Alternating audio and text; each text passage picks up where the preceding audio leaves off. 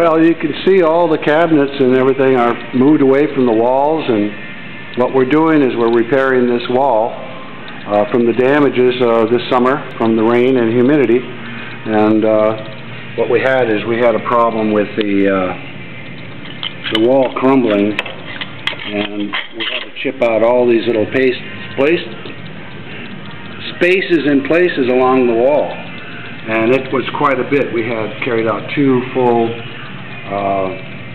5-gallon buckets of trash left from scraping the wall, including the wallpaper, which we hated to take off, but it was so damaged underneath. What were we going to do? So this is what the project is today. I've got 2 coats of dry lock on, and then I'm going to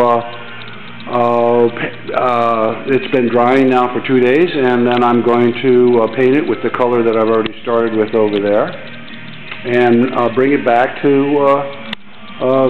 the original colors.